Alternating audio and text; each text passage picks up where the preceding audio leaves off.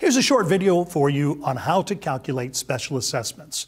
Now, the key thing with special assessments is these are typically off-site improvements which affect one property or two properties in the area. Therefore, those property owners pay for them. They're not paid from the ad valorem taxes or real estate taxes that are paid for the entire community. Examples of special assessments include things like paving the streets, installing sidewalks, sewers, something like that. And they, again, only affect those properties in that local neighborhood where those changes are being made. Key thing on special assessments is typically you're going to have to divide by 2 because there are 2 sides to the street. And that's the part that most people forget. So let's take a look at a question here. It says the city has decided to add a sidewalk in one neighborhood and is assessing all local owners to pay for this improvement. As soon as you see something like this, assessing all local owners, that's going to be a special assessment question.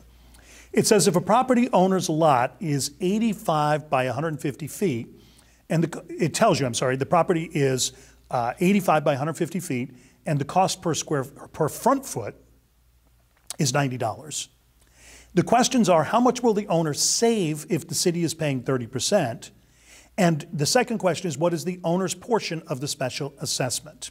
Let's take a look at how we're going to calculate this.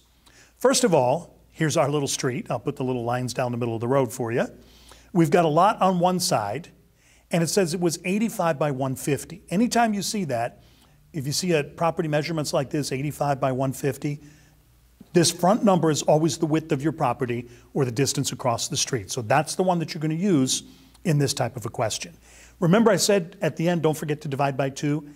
You're putting a sidewalk on the street, but your neighbor across the other side benefits from that as well. Same with paving a street or sewers. So whenever you figure out the total assessment, you've got to divide that by 2.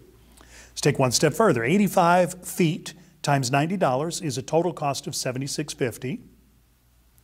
$76.50 times 30% tells you what the city's share of this is going to be. But remember, there are 2 sides of the street, so if we divide that by 2, then each of the homeowners will save $1,147.50 because the city is paying 30% of this cost. Let's move along a little further.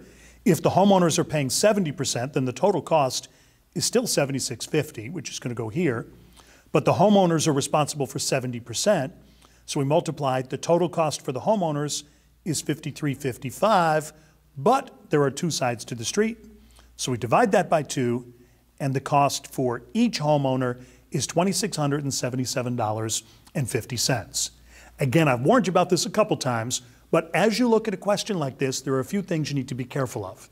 Number one, when they're giving you a percentage, such as the city is going to pay 30%, make sure that you know which side you're being asked.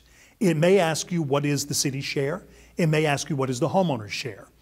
Just remember that when you're given the number, make sure that that number represents the actual number in the answer. Otherwise, you'd have to figure out the opposite side. So you may have to figure the city side, you may have to figure the homeowner's side, but whichever side you're asked to figure out, don't forget on special assessment questions, you're always going to divide these by 2 to arrive at your final answer.